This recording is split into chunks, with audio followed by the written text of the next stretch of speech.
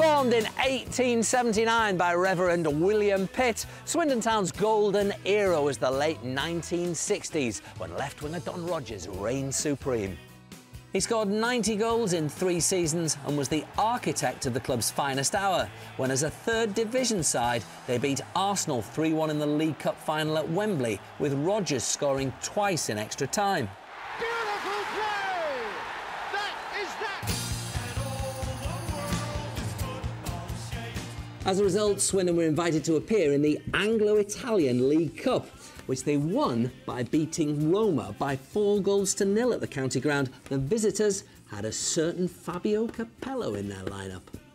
10 days after winning promotion to the top flight for the first time in their history, in the 1990 Division 2 playoff final against Sunderland, Swindon's celebrations were brought to an abrupt halt when the club was charged with 35 counts of making illegal payments to players and were demoted. They did finally reach the top flight 3 years later under Glenn Hoddle, but they lasted just a single season and conceded over 100 goals. And Swindon featured in the early work of film director John Borman, who went on to make Julian Banjo's classic Deliverance. His 1963 documentary 6 Days to Saturday featured a week in the life of the club's players and manager.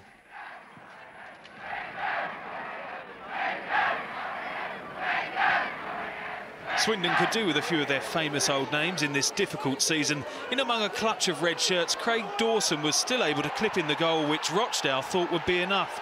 Just 9 minutes remained. But Danny Wilson's convinced his side will soon be climbing the table, even without Charlie Austin up front. On his debut deep into stoppage time, new signing Elliot Benyon fuelled the boss's optimism. Not the cleanest connection, but the former Torquay striker definitely knows where the net is. Even so, Rochdale's unbeaten run is now 8 games.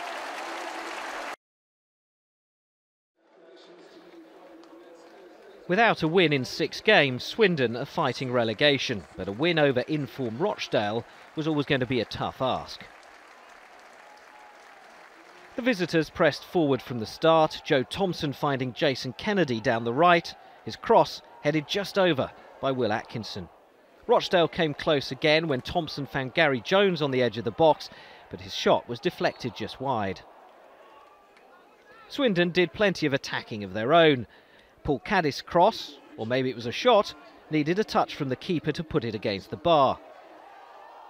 Owen Fon-Williams was called into action again when Matt Ritchie ran into the box, his shot saved by the keeper and his rebound saved off the line by Scott Wiseman. The final 10 minutes of the game saw the best of the action. A Rochdale free kick was flicked on by Liam Dickinson for Dawson to put away. 9 minutes left and the defender in his second spell at Rochdale put his side one up. Swindon found the equaliser in the dying seconds. Ritchie with the cross for David Prutton, who spectacularly sent the ball in for Elliot Benyon to head into the Rochdale goal on his debut.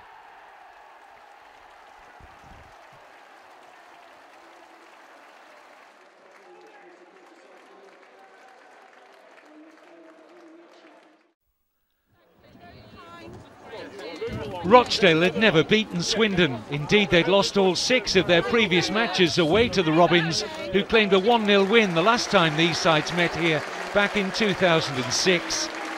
Swindon found themselves down in the relegation zone after going 6 games without a win. Charlie Austin's departure certainly hasn't helped their cause. Jonathan Douglas wasted their first opportunity of the match. Thanks to a late equaliser at Tranmere last time out, Rochdale extended their unbeaten run to 7 matches, and the visitors soon started to dominate. Will Atkinson squandered a glorious chance after some good work from Jason Kennedy. Keith Hill's men came close to scoring the opening goal again shortly afterwards, when Joe Thompson sent the ball flashing across the face of goal. Swindon had failed to find the net in their last 3 home games, but Paul Caddis, who'd scored at Bournemouth in midweek, so nearly put the hosts in front just before half-time. The strong wind, which had marred the first half, continued to cause problems after the break. Both teams still had their moments though. The visitors somehow survived here when Matt Ritchie threatened to give Danny Wilson's battling side the lead. However, it was Rochdale who went ahead 9 minutes from time. Among a clutch of red shirts, Craig Dawson emerged to grab his first league goal since September. But it was far from over. The Robins rescued a point courtesy of a 92nd minute equaliser, claimed by their new signing Elliot Benyon, who scored on his debut following his recent move from Torquay United. Thanks to the striker's 15th league and cup goal this season, Swindon climbed back out of the bottom four.